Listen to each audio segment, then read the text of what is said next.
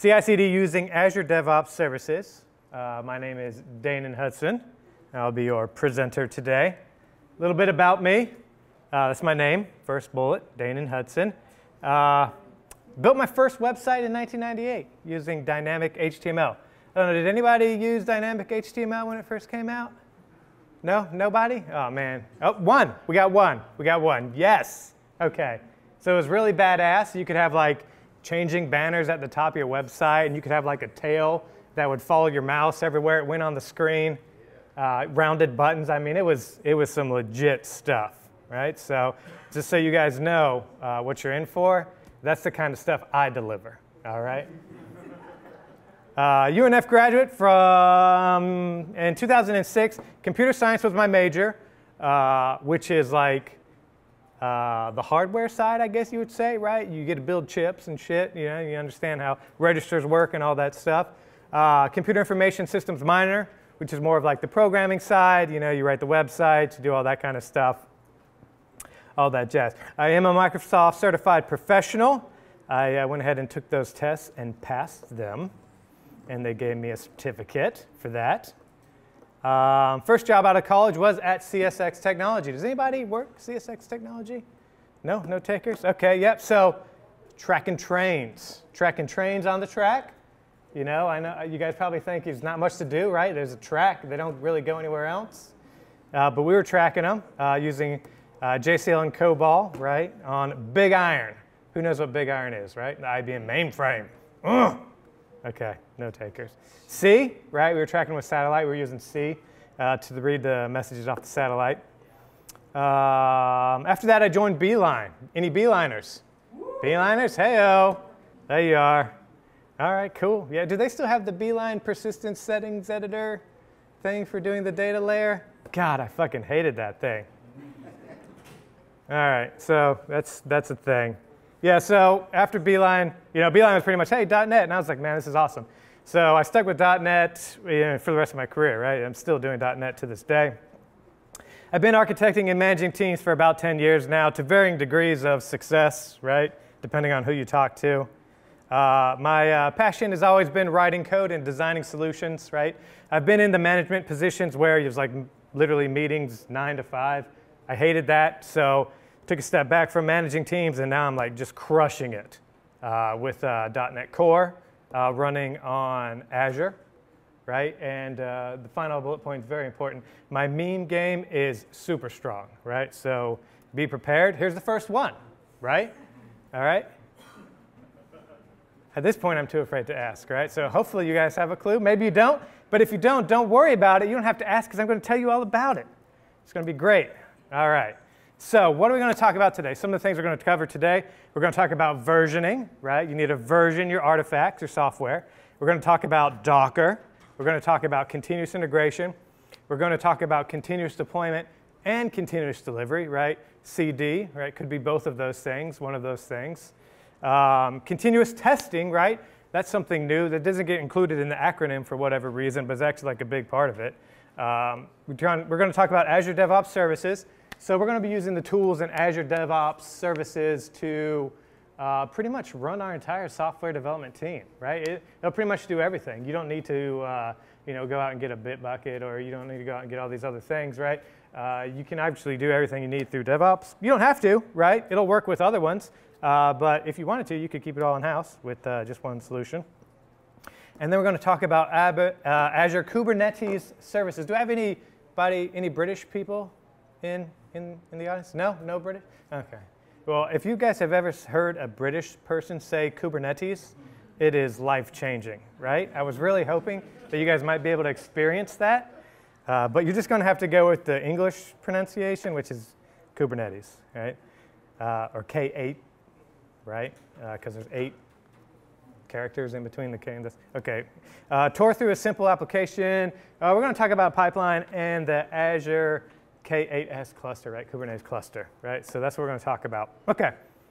So the first thing we need to do is version our software, right? Version our artifact that's going to be going through our pipeline, right? And so you guys might have heard of semantic versioning. Anybody? Semantic versioning? Hands? Yeah, a couple people. Yeah. Woo! All right, so there's a website, semver.org, right? You guys can go and check that out if you want to read, I don't know, 10, 12 pages about how to version software. It kind of just boils down into a major, minor, patch, and then you might have like an additional label at the end, right? Like dash alpha, dash beta, you know, dash release, right? Something like that. But your major is always going to be like, you tick that up when you make incompatible API changes. Your minor is going to be like for minor stuff you add. And then the patch, right, in our scenario, is just going to be the build number, right? So every time we put out a new piece of software, every time we build our artifact, it's going to be a new patch version, right? So you'll see that we actually use a format that's very similar to that first example, 1.9.2345, where 1 is the major, 9 is the minor, and patch is that last little bit right there. Okay? Cool. Second meme, all right? What if I told you you can run a computer inside your computer, right? And so what am I talking about there? I'm talking about Docker, right? Docker provides the ability for you to package and run your application, right? You know, you have the Docker daemon, which is basically the thing that runs everything. And you have the Docker client, which is how you interact with Docker. Uses this thing called registries to put your Docker images up there so that you can grab them, right? So what we're going to be using registries for is we will put our image out there in the registry, and then our Kubernetes cluster will go and get that image and then start it and run it, right? And it'll run it inside of a container, right? So it'll take that image and it'll run it inside of a container, right? And so you have tools like Docker or Desktop that you can run on your like Mac or your Windows if you want to run Docker locally. You know, you can actually run Docker inside of Docker, right? If you really wanted to do that. You know, that's a thing that you could do. Nobody's going to stop you. Continuous integration, right? The CI in CI/CD, the practice of merging all software developers' working copies into a main line several times a day. Question: how many people use Git? Are you guys using Git? Okay. How many people use Subversion? How many people use Mercurial? What about TFS? Oh, there's a TFS way back there, yes. Okay, cool. Yep. So you're merging your software into your main line multiple times a day, right? That's continuous integration. Normally in your continuous integration step, you're going to compile the code and you're going to run some tests. And most importantly, I don't think any continuous integration pipeline is really complete without Agnes, right? So Agnes will come and visit you if you broke the build, right? Does anybody know who Agnes is? No? Nobody knows who Agnes is. All right. This is Agnes, all right? She will come and visit you, right? She's none too pleased with you, bub. You broke the build, right? You should have known that you were making breaking changes, but you checked them in anyways, okay? So make sure when you guys are configuring your CI pipelines that you include a step to send an email with Agnes should the build fail, okay? That's very crucial, right? Absolutely crucial. Okay. Now let's talk about the CD of CI/CD, right? So of course we're talking about continuous delivery and continuous deployment, right? So deployment and delivery are very similar, right? But the only difference between the two is that when you're running like a CD, continuous delivery model, right, you're basically just creating an artifact, right? And it's up to somebody to push a button to deploy that artifact out to your environment, right? Whereas when you're running a continuous deployment model, it's automated, right? And what you'll find in most scenarios is that you actually mix and match the flavors a little bit. And obviously, you can't have the deployment part without the delivery part. But you'll find that, at least in my experience, we normally do continuous deployment to our lower environments. And then our upper environments, like a UAT environment or a production environments, will be continuous delivery, where due to like SOX compliance or whatever issue, right, you'll need somebody to actually go in and validate that the build is good, all our QA tests pass, both automated and manual, and we can go ahead and promote this version to our production environment. Okay. I don't always test my code, but when I do it in production. All right, who's guilty of this? right? Okay, yeah, come on, yeah, we all are. Yep. So let's talk about continuous testing, right?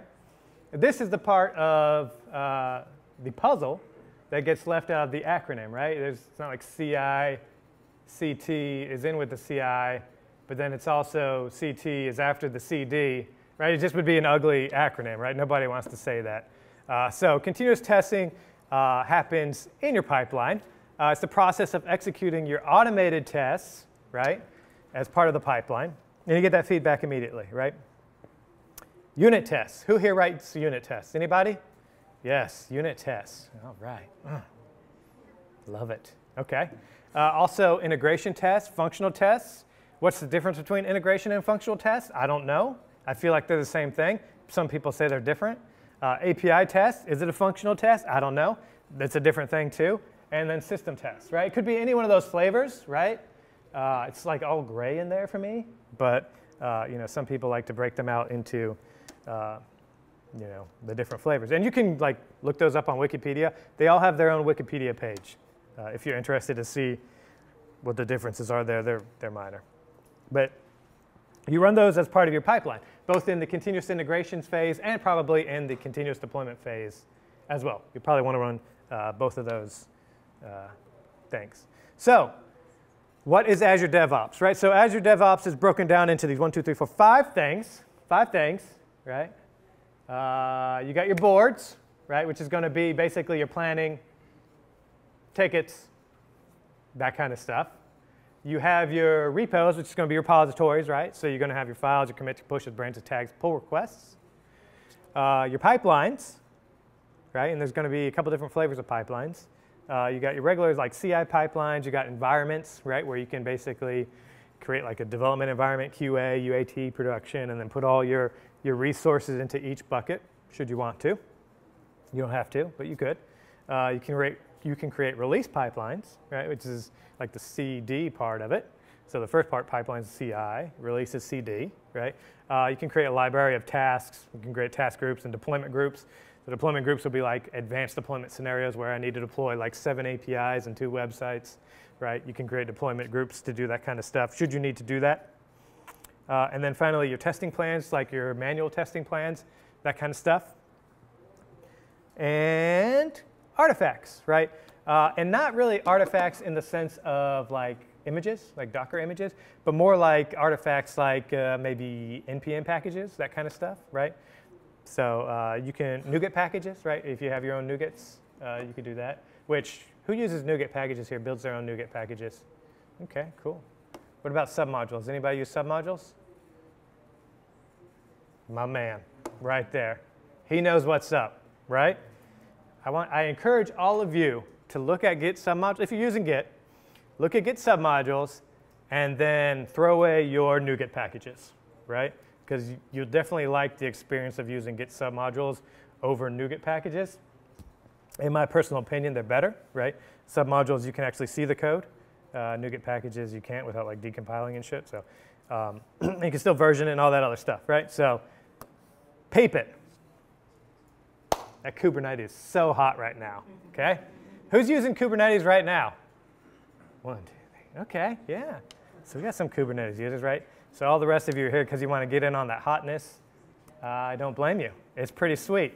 We've been running Kubernetes in production for like 2 years now in Azure. And I've cussed at it maybe a handful of times. So it's been great, honestly. I don't have much complaints about it. So finally, we're going to be talking about, I think this is finally. I don't know. I don't know how many slides I have. But the next thing that we'll talk about is Kubernetes services, right? So running Kubernetes inside of Azure, right? So it's a service that they provide, which basically stands up all the infrastructure that you need to run Kubernetes and gives you a nice little portal to manage most of the stuff that you would care about in Kubernetes. And those include things like namespaces, right? So namespaces is like grouping of applications, right? So if you have, for example, a giant cluster and you run multiple different products in it and maybe even multiple different environments, you can create namespaces for each one of those products or each one of those environments and run them all inside of one giant Kubernetes cluster, should you want to, right? the workloads, right? So those are basically the tasks that are running, the cron jobs, the containers, all that stuff that are running inside Kubernetes. The services and the ingresses, right? So those will be the things coming into your Kubernetes cluster. Talk about storage, right? You can create like persistent volume claims to actually map an Azure storage device to your Kubernetes cluster so that a container running on or a container running on a pod can actually connect to that and store files there and read files out of it. We'll talk about app configuration, right? So who here is familiar with the 12-factor apps and the idea around application configuration should come from the environment? Right, couple, 1, 2. So we'll talk about setting up a configuration service so that you can read configuration. Because if you think about it, you have your application that's running on a bunch of different pods, right? And they all need to get the application configuration. But let's say you need to change something, like you want to change the logging level, right? Well, you don't have to log into each pod and manually update the app settings.json file, right, and have it reload, right? So you just point them all at an app configuration service, and then it can pull all the configuration from that guy. Voila. Same thing with feature management. Does anybody use feature flags? Feature flags are awesome, people. Yes, we love feature flags, and you can do them inside the app configuration service provided by Azure. It's a first-class citizen. The code is super simple. Talk about node pools, right? So those are the pools of your nodes. The nodes are the machines running Kubernetes. We'll talk about networking coming in, how you're routing traffic into your Kubernetes cluster, and how traffic kind of floats around inside the cluster itself. I guess we could talk about some of that. We'll talk about auto-scaling and limits, right? So horizontal pod autoscalers, right? So when you start bumping up against resource limits, you can start scaling out automatically on Kubernetes, right? So if you guys haven't created limits and a horizontal pod autoscaling file for your Kubernetes deployments, you're not doing it right, right? You're shooting yourself in your foot because then you're not going to scale correctly when you need to. And that's why you're using Kubernetes, so that you can scale when you need to. All right. Talk about a couple different, actually we're only going to talk about one type of deployment, which is manifest files, using manifest files to deploy. But you can also do something more advanced with like Helm charts, right? If you have multiple things that you want to deploy at the same time. We don't in our scenario. And then finally we can talk about secrets and identities, right? So secrets, does anybody use secrets in their application? Right, yeah, those passwords you're not allowed to know, but really you do know, and they're copied in like your OneNote over here, and but you don't tell anybody about them. Yep, but you copy them and you put them in the secrets file, and then you're good to go. So yeah, we'll talk about secrets, loading those from Key Vault, right? So Azure has a service that it provides called Key Vault, but in order to connect to Key Vault, you have to configure a pod so it runs under a managed identity, right? Which is basically a user. Right? So you create a managed identity, and then you bind that managed identity to your pod when it starts up, and then all the calls that it makes out to Key Vault will be under that managed identity and have those permissions to read secrets. I can talk about that some. What's next? Oh, yes. Has anybody done this before? Set up an environment in Azure? Okay, yeah. You guys are all very lucky. I mean, I had to do this, and it was not fun, but I managed to work through it. But I wanted to give you guys kind of like a high-level overview of what an environment setup might look like in Azure. Not like your typical like demo where you just like create a resource group, and then there's a cluster in the resource group, and it kind of does, you know, the demo stuff, but it's not like a real-world setup, right? So this is a real-world setup, right? This is a setup very similar to what we're running.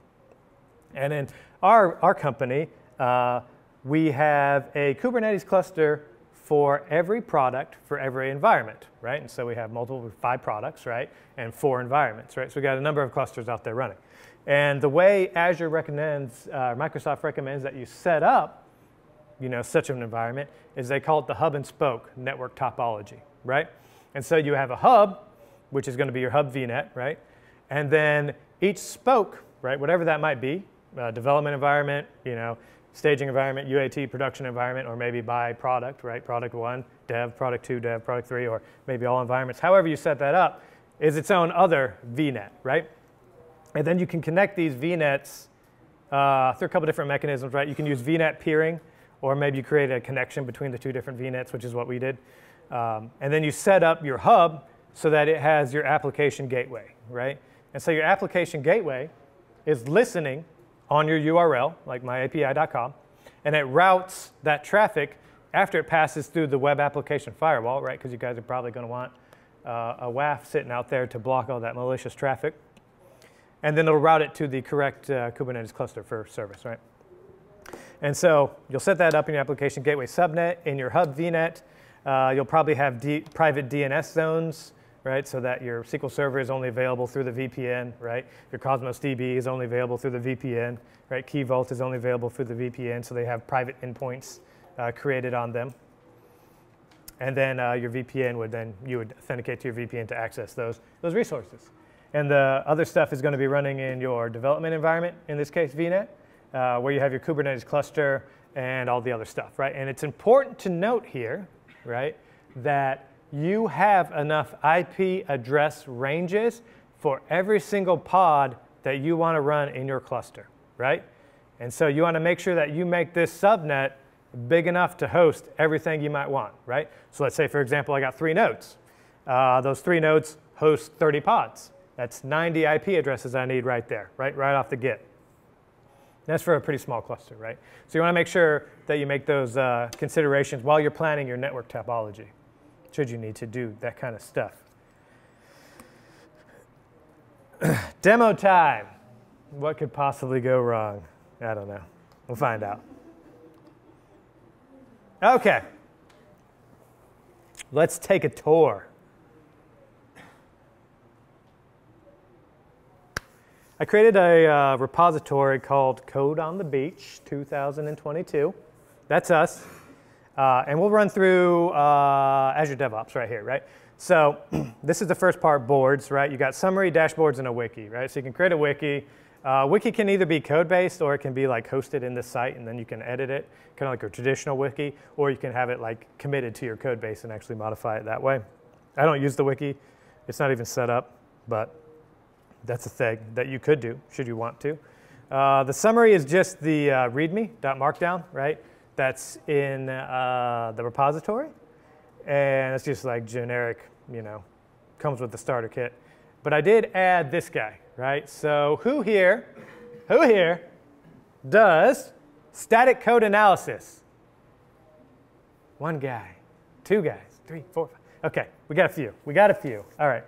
So one thing I always like to talk about is the inner loop, right? The inner loop is what a developer's job is. Your job is the inner loop, right? Write code, build, test. Write code, build, test. Write code, build, test. Write code, build, test, right? That's your inner loop. You want your inner loop to be as fast as possible. You don't want to have to wait forever to get feedback on your changes, right? And so one of the things that helps tremendously is Sonar Cloud, right? Or pretty much any static code analysis tool. In this case, I use Sonar Cloud. It's super easy. It integrates into your Azure repos. You'll see that here in a second. And it gives you static code analysis. And let's take a look at it. If I click it, what happens? Open a new tab.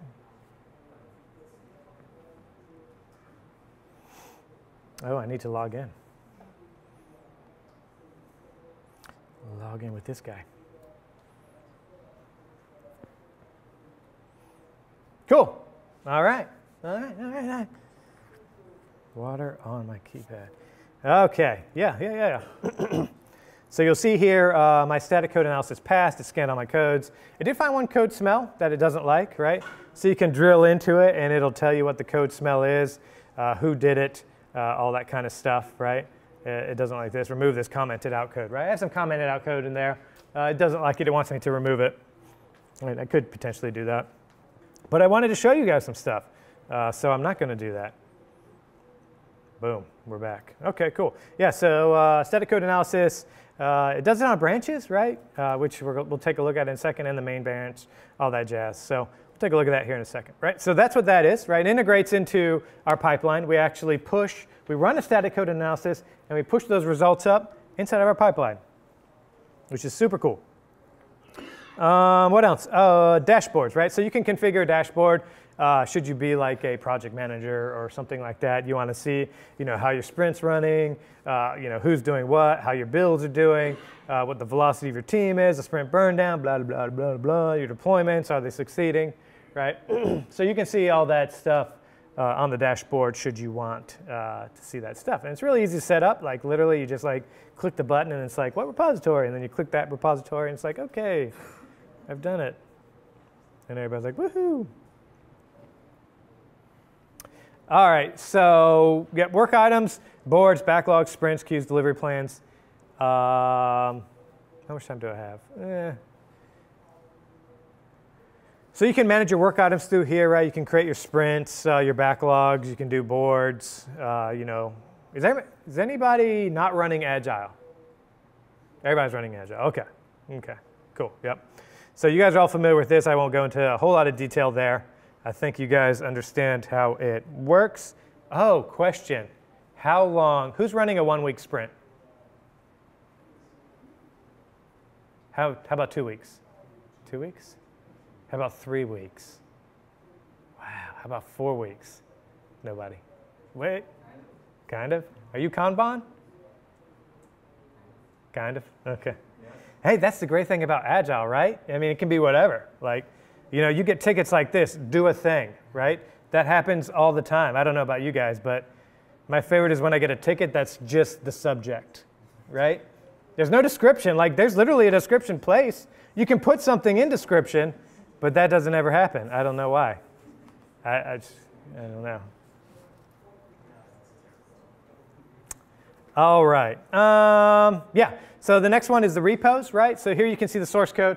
We'll take a look at the source code here in a bit, kind of dig into it a little bit, see what's going on there. You can see, obviously, the commits that are going into the repository. You can see the pushes, right? Who's pushing what. You can see the different branches, right? So we got 2 branches. One of the cool things about the branches is that you can actually see like the static code analysis results, right? And the build status and all that stuff, right? So you can see all that cool stuff inside of the branch, right? So yeah, I can see that as my branch, right? So as I created this branch, it ran the static code analysis. It came back with code coverage numbers and all that jazz, right? So I can see that my static code analysis failed. I got a B instead of an A. So that's not good. My code coverage, I think, was looking pretty decent. Yep, 100%. 100% on the code coverage, right? And you can dig into, the details there and see exactly what lines are covered and all that jazz, right? So that's kind of cool. You can see that all my tests passed, none of them failed, right? And you can change this little guy, clear that out. Boom, right? There's all my tests that are running and passing. If I scroll down through here, right? You can see those, right? So that's the part of the continuous integration pipeline that we care about as developers, right? When I create a feature branch, I'm not quite ready to create a pull request, but I still want to know, am I good? Like, would I pass the sniff test, right? And so our pipeline, whenever we create feature branches, goes ahead and it builds that code. It runs the static code analysis. It runs the unit tests to make sure that should I create a pull request, things will be legit and I wouldn't run into any unforeseen issues. You can also do tags here, right? Who uses tags in the repository? And what do you guys use them for? Git flow. Okay, so you're running Git flow. Anybody else? Releases primarily. Yeah, releases, right? Very popular to tag a repository with a release moniker, right? Whatever that might be. You guys know you can actually do that directly in your pipeline, right? We do that at my company, is we tag our releases, right, with the version number.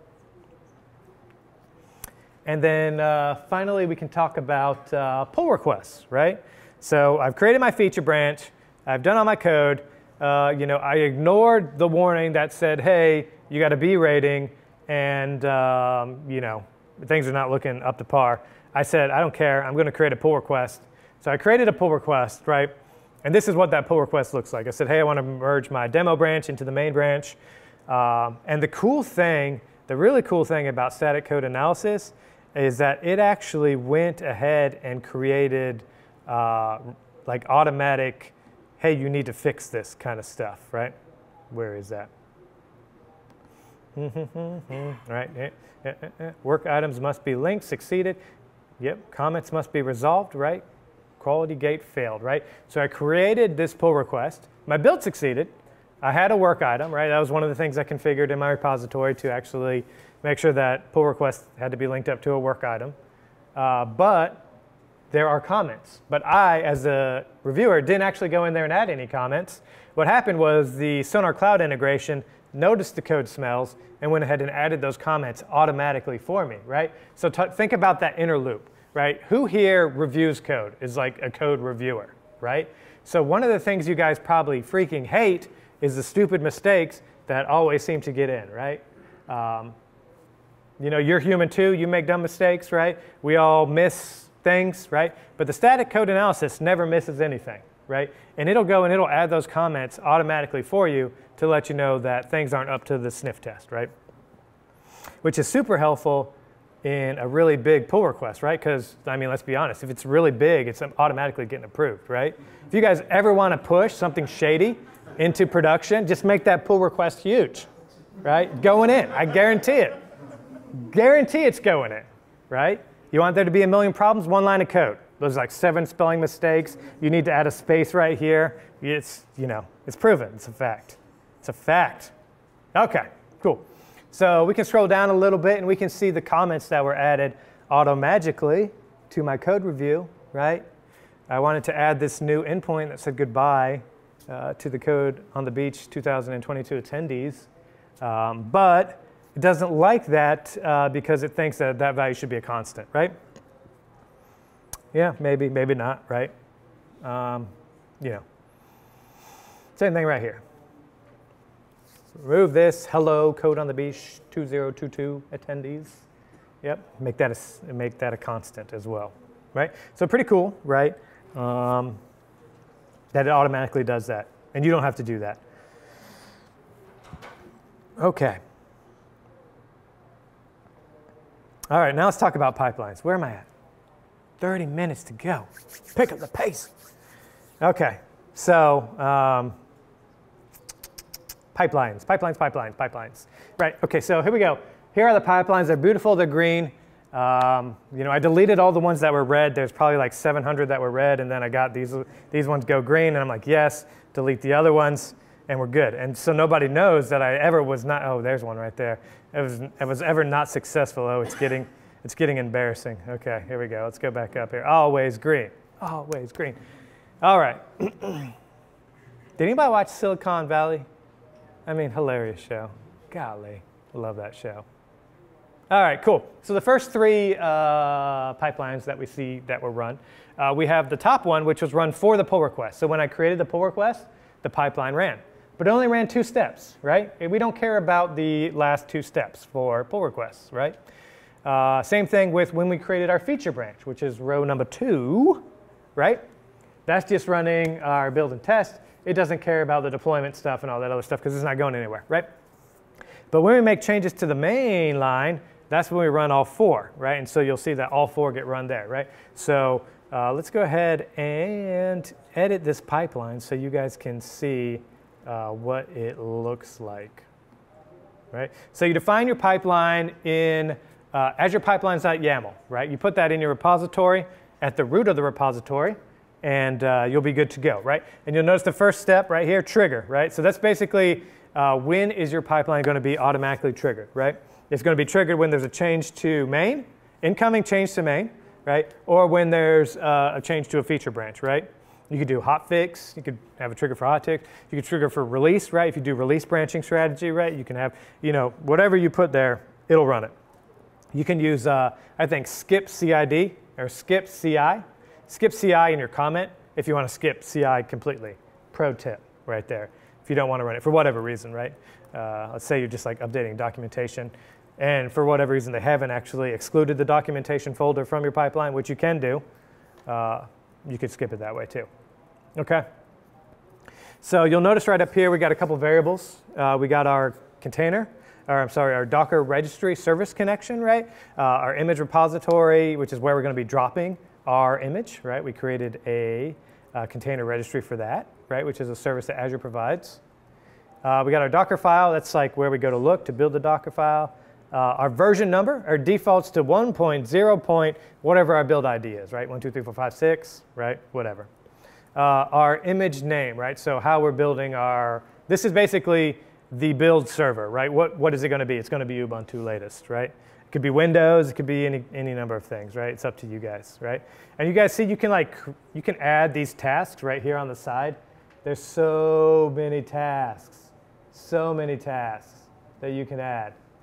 And then you can go to the marketplace and you can find even more tasks and you can add those tasks, right? So your pipelines are super customizable, right? But in our pipeline, we're going to first version our code, which is we're going to set the semantic version. And this is a cool little script I wrote that basically parses the CS project file, and it looks for the version prefix and the version suffix node in your CS project file, right? So if you're doing .NET development, you can specify the version prefix and the version suffix in your CS project. And I parse that out, grab that, append the build number, and then I set that version number. So you'll see the version number actually set, blah, blah, right there. The next thing we do is we want to analyze, right? We want to analyze our project, right? So I'm using Sonar Cloud, right, to do my static code analysis, right? So you can see right here where I'm prepping it. I'm passing in the project key and project name.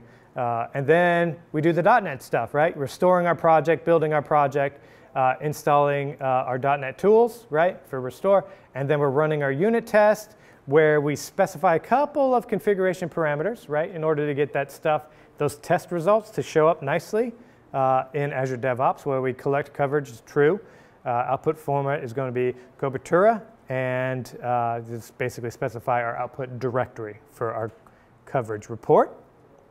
And then we create our report by doing this, run report generator. And you guys know you can do this on your own machine, right? So you don't even have to do this in a pipeline, right? You can literally run these tools on your own machine if you want to ever see what your code coverage percentage is. And then finally, we publish those results out to the people that care about them, Azure DevOps and Sonar Cloud. Cool. The next thing we do is build, right? But you'll notice here that we only build this guy if our analyze step succeeded, right? And if our source branch is the main branch, right? Easy peasy, lemon squeezy. Cool. All right. Here is a pro tip. Pro tip when versioning your Docker image, right? So you know that when you build a Docker container, you add your Docker file, right? And you have your version, but that's in your CI/CD pipeline. Well, how do I get my version from my CI/CD pipeline into my Docker build, right? Because I need to get that value in there because I want to set the version to that value when I'm building my .NET application inside of Docker.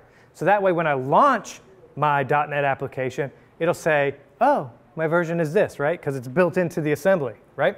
And so in order to do that, you go ahead, and I go ahead and tag it with the version, right? And then I go ahead and pass in that build arg version, right? And so you'll see in our Docker file, we actually have a version argument that we pass in right there, and that gets set, right? So that's that. That's the pro tip. Yep. Deploy our manifest, and then we deploy to our development environment should everything else succeed, right? Where we basically create an image pull secret, deploy to Kubernetes, where it just basically goes out to Kubernetes, grabs it, and deploys it, right? And it deploys it based on the manifests that we have stored in our repository, right? And so that's that. Hey, where's Agnes? Agnes? Yeah. I didn't have time to get Agnes in here. Yeah. OK, cool. So that's our continuous integration pipeline. And then let's talk about like our continuous deployment pipeline, right? So here's our continuous delivery pipeline. That one was deploying, right? It's going to dev environment every time that you make a change to the mainline, it goes to the dev environment. And so then in our continuous delivery pipeline, you set that up a little bit differently, right? It's not a YAML file. It's like a user interface file, right? I guess technically you could use a YAML file, but why would you? So in here, you specify your artifacts, right? And these are your build artifacts. They can come from anywhere. In our case, because I'm running integration tests, I actually reference the repo. You can see down there, _repo. That's actually the repository. And so I pull in my integration suite from there. And then the code on the beach is actually the image that's stored in the container registry on Azure, right? And so you can use both of those as artifacts to any one of these guys, right? And so here's our deployment to production, where we basically set the version number, download the artifact, right? Create the image pull secret, and deploy it to production, right? Based on the manifest files, right? And so all this is pretty straightforward. You basically specify where your manifest files are. They're stored in your source code, and you go. And then I run some Selenium tests, right? Who's using Selenium? A couple head nods, okay. Have you guys ever seen Selenium run? No? Is this it? Is this it? Is this it? This is it. I think this is it. Let me hit play. I'm gonna run these tests. So you guys can see Selenium in action, maybe? If I have internet? Hey, cool. All right, so test 1, does it work? Test 2, yep, that works. Okay, cool, cool. Can I scroll down? Because you guys can't see the whole thing, right? It actually types in the box, right? Yep, there you go, yeah. Okay, cool, right? So automation tests, right? Pretty cool, right? We run those as part of our pipeline, right? To make sure that the website is doing the things we want it to do. Yeah, okay, cool. And then finally, there's the test plans and all that stuff, but I won't talk about that, right? Alrighty. So one thing I did want to show you guys was the manifest file, right? So you guys can see what manifest files look like. So I have some up here, I think, right?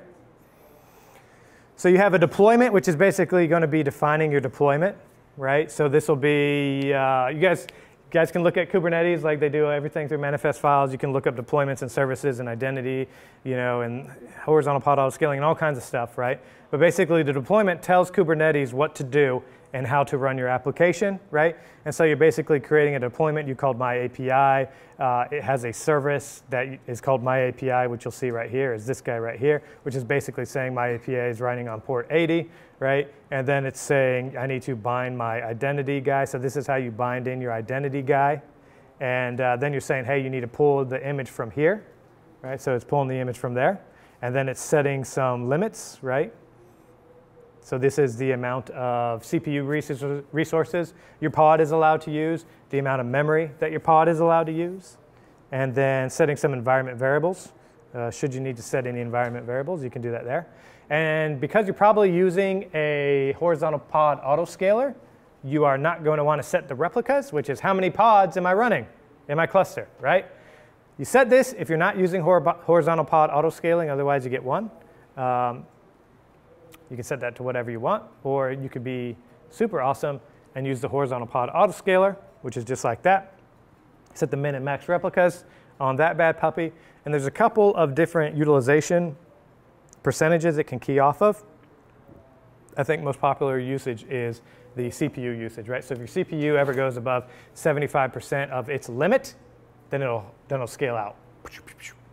And so we've seen this happen. We did some load tests in our staging environment, and we went from 3 pods to 63 pods in a matter of seconds, scaled up from 3 nodes to 5 nodes, right, and then back down, right? So seamless, right? We didn't have to do anything, right? It just went up, and then it came back down. Gradually came back down.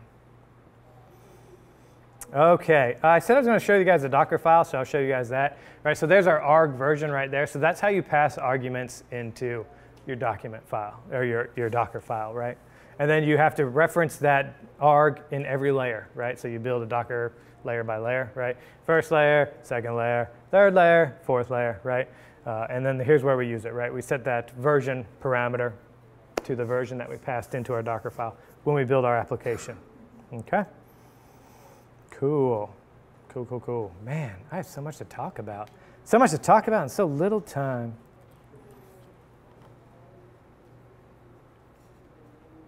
All right, so let's go into Azure, right? Cool.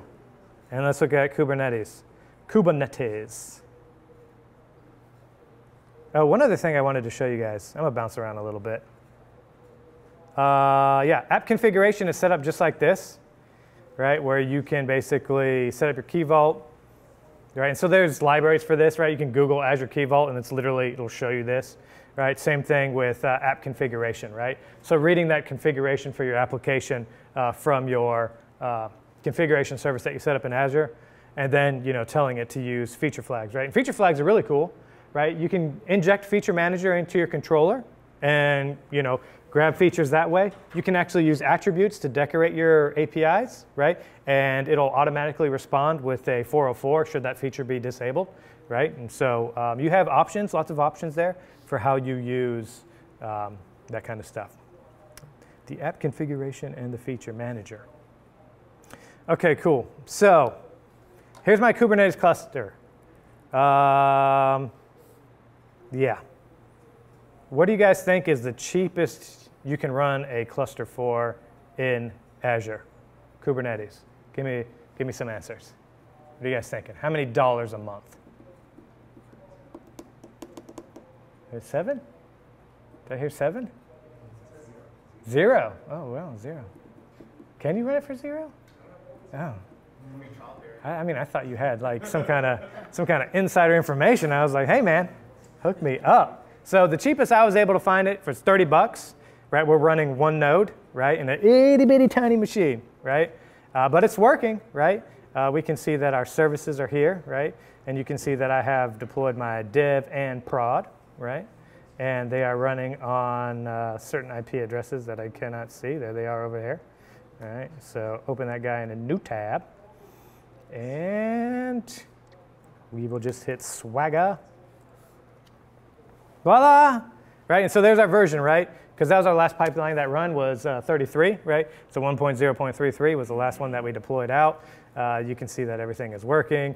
We have our version number right there. The code knows what version it's running, right? Which is important with your semantic versioning, right? All that jazz, right? And so I think maybe I should go back here and we can merge in that pull request maybe, and then see it run. And then maybe we can take questions, should there be any? I mean, I feel like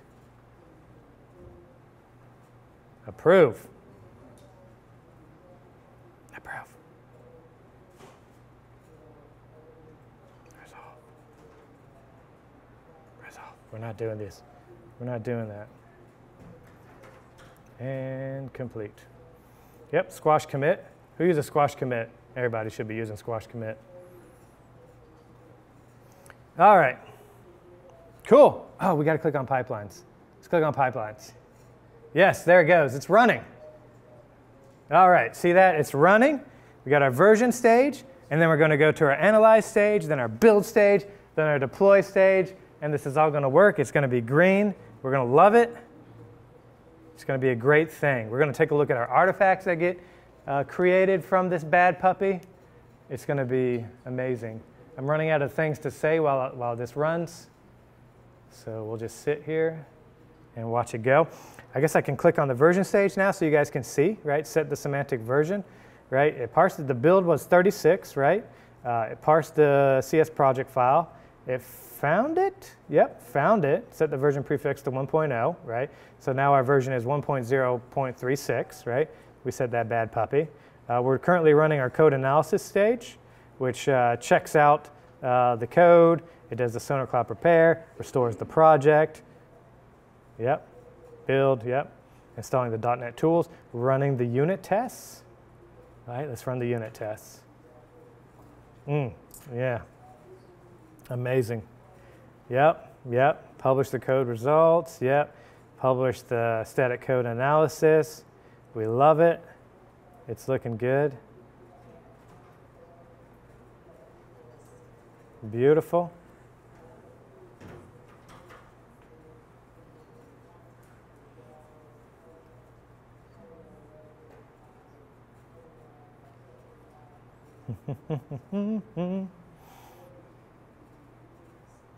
We can take a look at our tests already because that step already passed, right?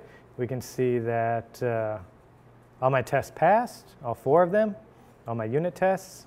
So we're happy with that. That's looking good. All right, we see our warnings, right? One artifact was created, right? So that was our code coverage report.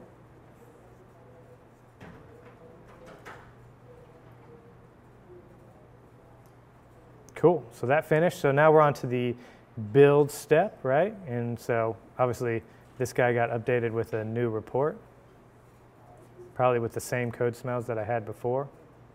Yep. 3 findings. All right, so the analyze stage is done. The build stage is going on. We're building the Docker container, right? We passed in the version. There it goes. It got passed in right there, right? So that's good. We're happy with it.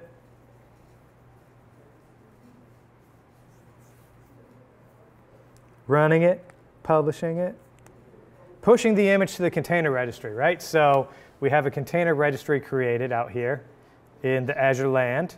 Here it is right here, right? And so every time that we build and push an image, it gets sent up right here to our container registry. And we can see all our different versions of the application sitting in our container registry, right? Pretty neat. So it pushed it, it built it. Oh, so now we're going to go to the deployment stage, which will deploy it to the development environment. So what build number was that? 36? 36, right? So after this deployment stage finishes, we should be able to browse to the dev site and see it on 36. Let me go back home here. And go over here. All right, services and ingress. Yes, yes. All right, so I got 2. I got the dev and the prod. They're both running on the same cluster. So this is dev, swagger. So there it is. It's already deployed, right? 36. Yeah, deployment stage completed. Yep. So there we go. So there's 36 in dev. Here is 33 in prod. Now we can go take a look at our release. And we'll see right here, we got 36 pending, right? We got to run that bad puppy, right? We got to deploy it to production. So we will approve it. Everything looks good. QA tested it, right, QA? No, you guys didn't test shit. We're improving it. Oh, yeah. Cool. So it's going to queue that up. It's going to wait for a machine to run it, right? You got a couple options here for machines. You can use the Azure provided machines, or you can use your own machines, right? And you can run those machines, in Azure. And you might want to do that if you make your Kubernetes cluster API plane private, right? So if your API plane is private, you can then, in order to deploy to it, you have to access it from a machine inside of like that virtual network, right? And so, you would use a private builder, a build machine, instead of the ones provided by Azure, right? So it created the image secret. It downloaded the manifests. It's going to deploy those manifests out to the Kubernetes cluster, which is then going to download those download that container or images from the container registry and run the application, right? So we can see that the deployment succeeded. So now production should be at 36.2. Yep, 1.0.36. Production's looking good. We got our goodbye endpoint, right? Heyo, right? Try that out. Hit the execute button. Oh, yeah, goodbye. Yeah, nice. And then what else? We'll go back here. Oh, we're running our integration test now, right? So MS test, download all the Selenium packages, right? Couple tasks here, and you're good to go. That'll run your Selenium test for you. Actually runs it in a full head version, right? You can take screenshots. You can take videos of your tests, the whole 9 yards, right? So we'll just validate that the deployment looks good. All of our automated integration tests, functional tests, API tests, I don't know, whatever you want to call them, are passing, right? And yeah, that'll be it. That'll be all she wrote. If you guys want to take a look at what that looks like, let me go to the releases and then edit, and then you can take a look at this right here, right? So Visual Studio Test Platform Installer, right? That'll install all the tools that you need to run MS Test. This will build, so I'm pulling in the repository and building it myself. You might not have to do that, right? You might do that through, you might have your automation test in a different repo that gets built and, put somewhere, whatever, right? But I'm just doing it here. And then running the Selenium test, right? So pointing the test to the automation DLL, which is what I called my file, and you're good to go. And we should come back here, and the release should be done. Maybe. Still running. Cool. Any questions? Because that about wraps it up. Any questions? Concerns? Comments? Do I do the slide thing? Yes. You said that you could run the tools locally, but is there a way to actually run the entire pipeline locally so you can see the snags in the full pipeline? You cannot run the pipeline locally. Oh, what a pain in the ass, too.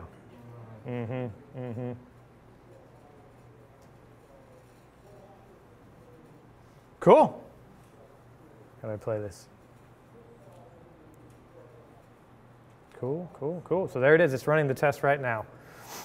And you'll be able to see the test results once that finishes.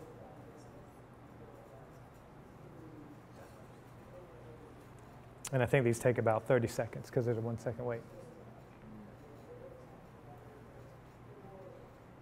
Cool. No more questions? All right. So if you guys need this stuff, right, I know it's a lot to cover in like 1 hour. I can send you guys pipeline files, I can send you guys presentation, whatever you guys want, get you started, running CI/CD through Azure DevOps services. So there it goes, 100% pass rate, right? Click on that, and you'll see all 3 of my tests pass, and we can see that, the Swagger UI came up, Git Hello worked, and Git Echo worked, right? So that's it.